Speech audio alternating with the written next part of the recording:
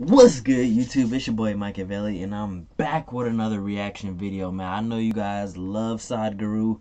I'm in love with the dude after just a couple videos that I reacted to him because it seems like he has the blueprint on how to be positive, live a healthy lifestyle, and all of that, man. So today, we got the power of being alone. So without further ado, man, let's get it. He said, it's better to walk alone than to walk with a fool. Before, yeah, because you guys kind of heard a little bit of that. But before this video even gets started, I'm going to let you guys know something, man. When I was in school, I had to learn the hard way that being around, hanging around crowds was not the best way to go, man. I'm just speaking from experience, you guys. Like, there's been times where I've gotten in trouble, like, you know, with the police because of me being around crowds, me wanting to fit in with the crowd, you know. So I had to learn the hard way, man. I'll never forget it. Like, it was my freshman year in high school, and I had to learn that hard lesson right there, you know.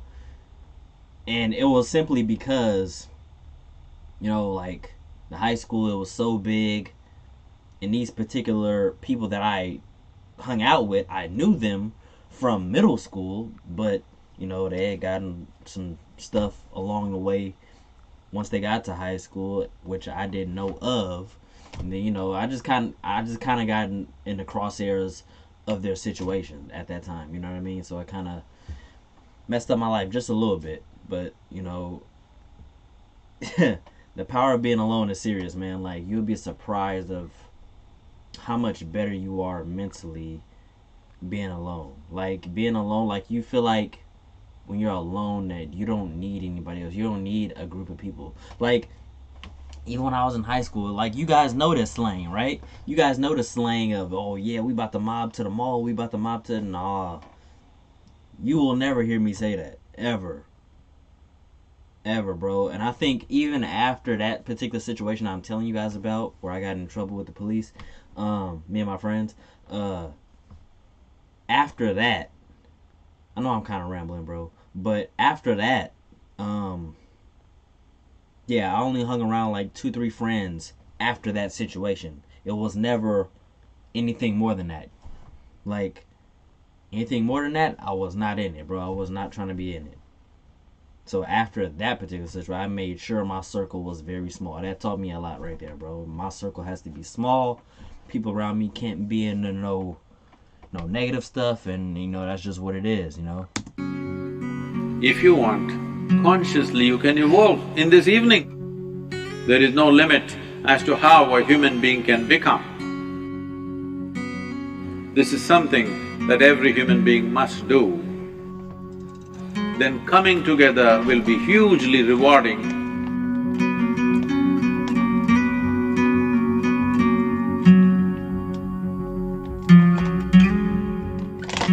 When Gautama, the Buddha, was asked, is it better to walk alone or in company? He said, it's better to walk alone than to walk with a fool.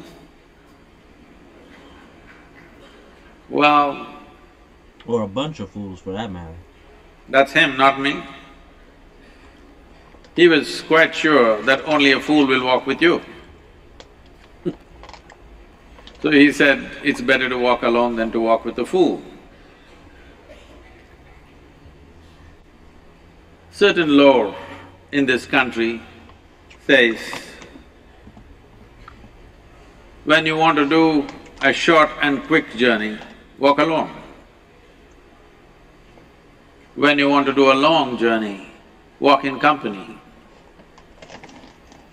But the important thing is, who is walking with you?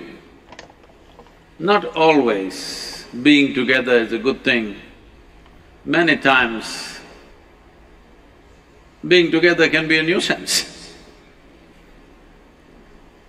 So, first and foremost, unless you are a twin, even then, we come alone and we go alone. If one does not know how to be by himself or herself, then being together can be a lot of nuisance. We are referred to as human beings. Human beings means every other creature is what it is simply because of what it does. But a human being can simply be, which is a unique quality of the human being, that we can simply be, that we are not compulsive action, that's what it means. Our action is conscious and judicious. But generally, when people get together, generally, people are in compulsive action.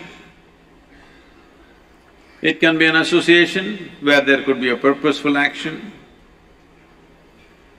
or it can be a gang where there can be more purposeful action, or it can be a crowd which can be a compulsive action. So essentially, to be human means we have reached that point of evolution within ourselves that if we wish, we can simply sit here, just be. We can consider as to what action to take and what not to take. This is definitely individual. When individuals come together, we say, it's we in plural, but still it is individuals who have to come together. To be an individual means you are not further divisible. That means you are just one. People find different ways to divide themselves within themselves. In India, with 18,000 years of cultural history, we have invented various words to divide ourselves. It's very common for people to talk in terms of Atma, Paramatma, Ahankara, this one and that one. But every culture has this in their own way. When things are going right,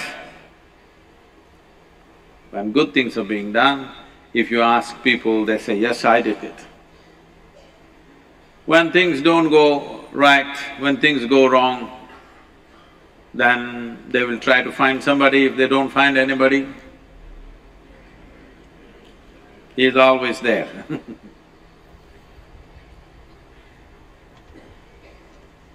When they are very wonderful, of course they take pride in being how wonderful they are. When they turn nasty, they say, it was my ego. Mr. Ego is always a fall guy. So individual means, but if I'm wonderful, it's me. If I'm nasty, it's me. All of you. Are you 24 hours wonderful? Hello? Are you 24 hours wonderful? No, sometimes wonderful, sometimes nasty, sometimes beautiful, sometimes ugly. It's okay. If we understand it is me who is capable of being absolutely wonderful and it is me who is capable of being absolutely nasty another moment, then gradually the number of moments of nastiness will keep on receding. If I see what is wonderful is me, what is nasty is… In India we have many words, it's my karma, what can I do? Now, you must fix this. Being an individual is very important, that means you're not further divisible. If I'm wonderful, it's me, if I'm nasty, it's me. If I succeed, it's me, if I fail, it's me. You have to fix this. I'm just asking you a simple question. Within this, how many people? Hello? How many people within you? 1, 2, only one. If you're one, you're a normal human being. If you're more than one, you're either schizophrenic or you're possessed. You either need a psychiatrist or an exorcist. But you will see whenever things don't go right, another guy will pop up from somewhere.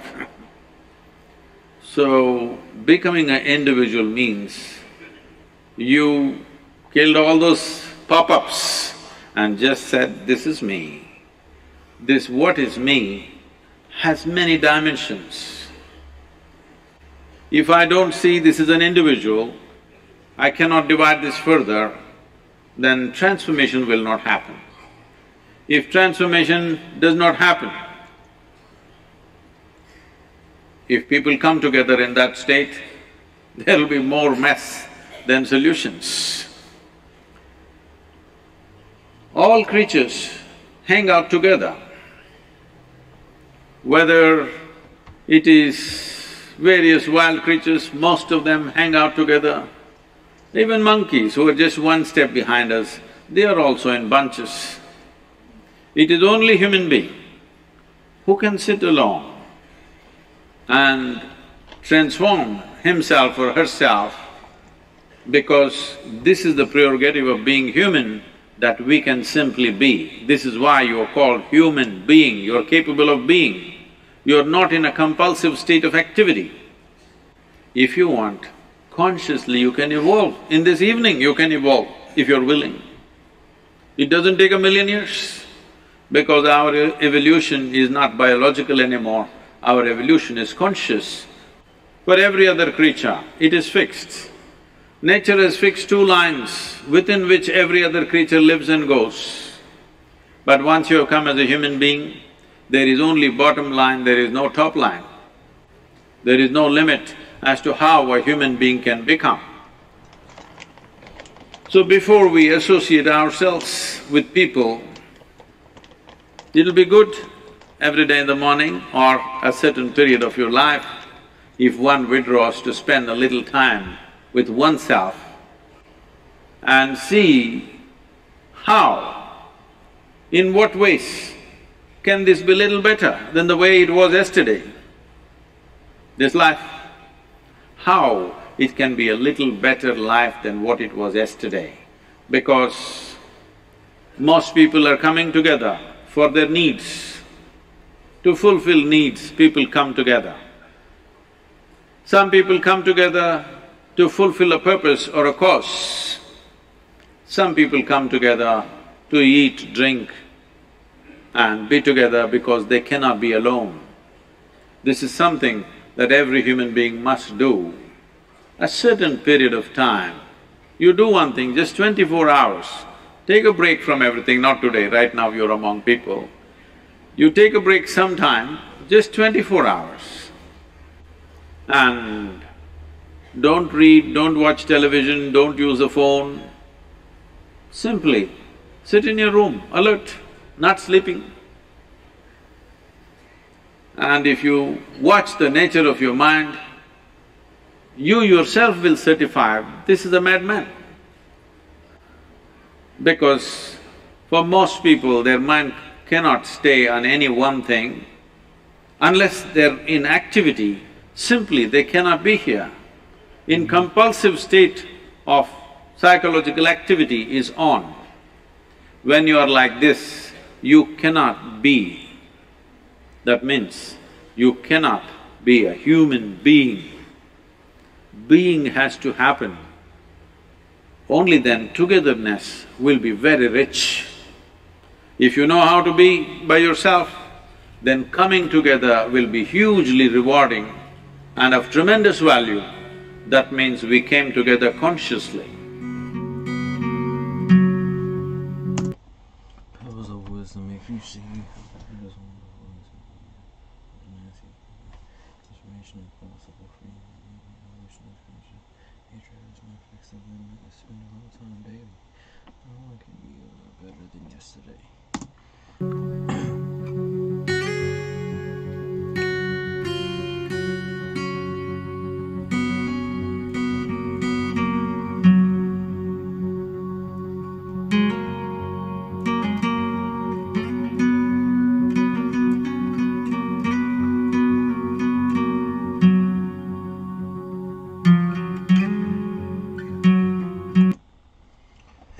Man, that was a real good video, bro. If you guys like this video, man, which I'm sure a few of you guys do and will, give it a fat thumbs up, like, comment, share. Machiavelli gang, we up out of here. I'm kind of mad right now because my computer's about to die, which means I can't even do no reaction video. Oh, 28%. My stuff is dying pretty fast. But Machiavelli gang, we up out of here. I love you guys. You guys have a blessed one and a safe one. And I'm going to catch you guys on the next one, man. Peace.